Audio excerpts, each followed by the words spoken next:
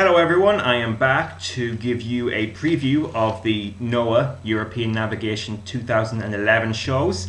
I will be attending both these shows. These will actually be the first non-WWE live events I've ever been to, so I'm really looking forward to that. Both these shows look really good. Just to show you the tickets for both shows and for the meet and greet on night 2.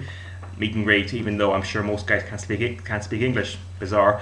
The thing about these shows is that kind of holds them back from being truly amazing shows. And I only discovered this a while ago. NOAH's actually going to use this footage as part of their syndicated television. So because of that, Mark Sloan and the rest of the UK organisers basically have to comply with NOAH continuity. And the biggest consequence of that is they cannot book matches that NOAH would normally want to build up and treat as important. I thought we would get KENTA Nakajima or something along those lines. We can't get that because NOAH would ordinarily put a lot of build up behind a match like that. So, it kind of sucks, but I think they've done very well with the limitations that they have to put together a good set of cards. I'm not going to go through every match. I cannot do that because I'm just not familiar with the British talent in any way, shape or form. The only guy I've even seen before is Zack Sabre Jr. So I'm going to go through this by the wrestlers and not by the matches. I think it'll just be a much easier way of doing this and a much better way of getting my point out there. And let's go ahead and start with Sabre. I would say that apart from the obvious appeal of seeing the Japanese talent in the UK for the first time since 2008, what's going to be newsworthy this weekend is Zack Sabre Jr. This guy has been given an unmistakable opportunity to go out there and make his name on this weekend. You can tell that they haven't booked him just to get him on the cards. They've booked him to show NOAH, in no uncertain terms, what this guy can do. Sabre's been getting a lot of attention because he's been appearing, prominently in CZW, in Evolve, I believe, and of course in WXW. And here he'll be facing, on night 1, he'll be facing Nakajima, and on night 2 he'll be facing KENTA.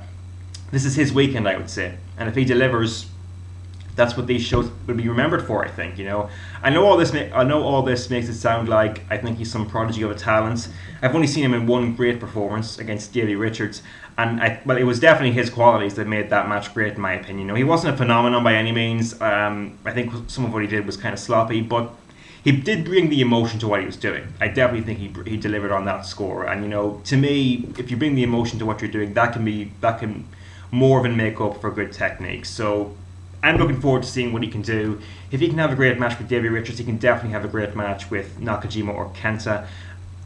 Well, I'm not really sure if it's fair to expect 2 great performances back to back, but in some ways that's the key to leaving an impression just this one time when you're a guy in Sabre's position. So I'm looking forward to seeing what happens there. I really think it could be something special if everything delivers up to par. Definitely looking forward to that.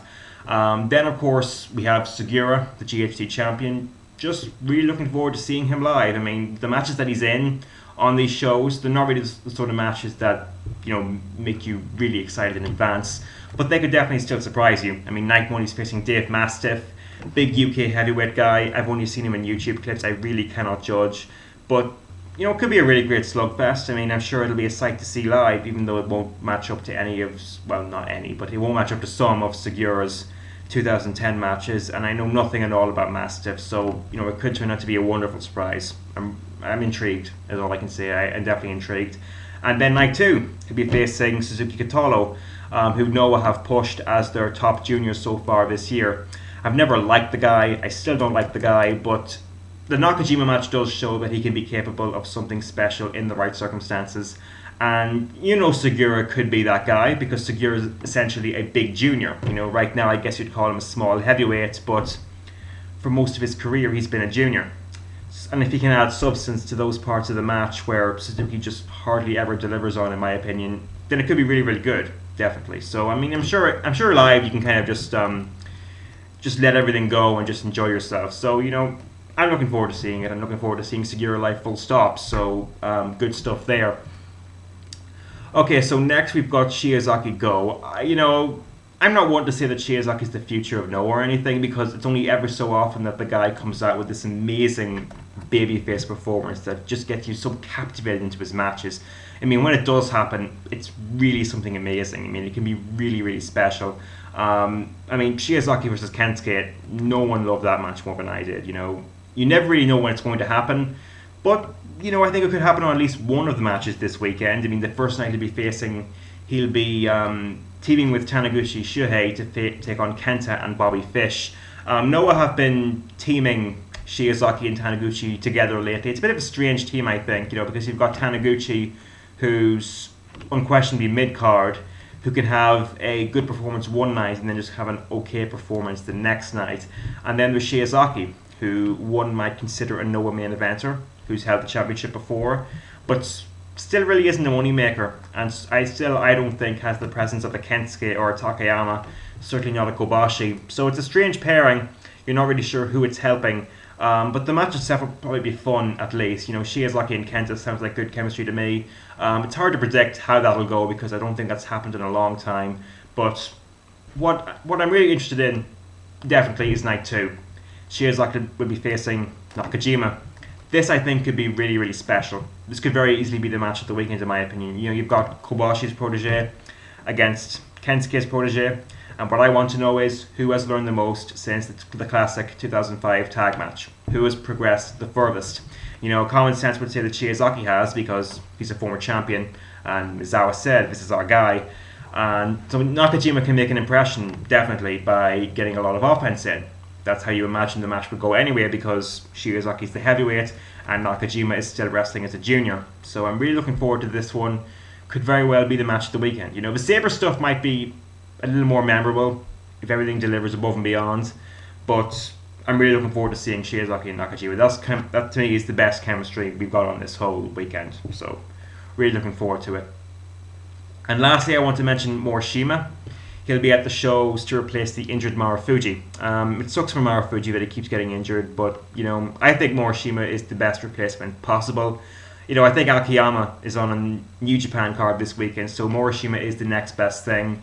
Well, next best thing simply because apparently there was too high a price tag for them to bring over Kensuke or Takayama. You know, Mark Stone even said that if they wanted to bring over Kensuke, they'd have to trim the roster by a lot. So, you know, it is what it is. But Morishima, looking forward to seeing him live. He'll be a sight to see live just because of, you know, his mass. And, you know, first night, he'll be facing the Kings of Wrestling on both nights, each time with a different partner. First night, he'll be teaming with Aoki. It's going to be interesting to see the big heavyweight teaming up with one of the most fiery juniors that Noah have on their roster. So, looking forward to that. And then on the second night, he'll be teaming up with Taniguchi to, you know, take on the Kings once again. So a lot of good interactions for Hero and Claudio to deliver on here. They'll be locking horns with a big heavyweight, a junior, and a guy that's neither here nor there in Taniguchi. Should be 2 great matches. It should be a great weekend overall. You know, I'm sure it'll be very enjoyable.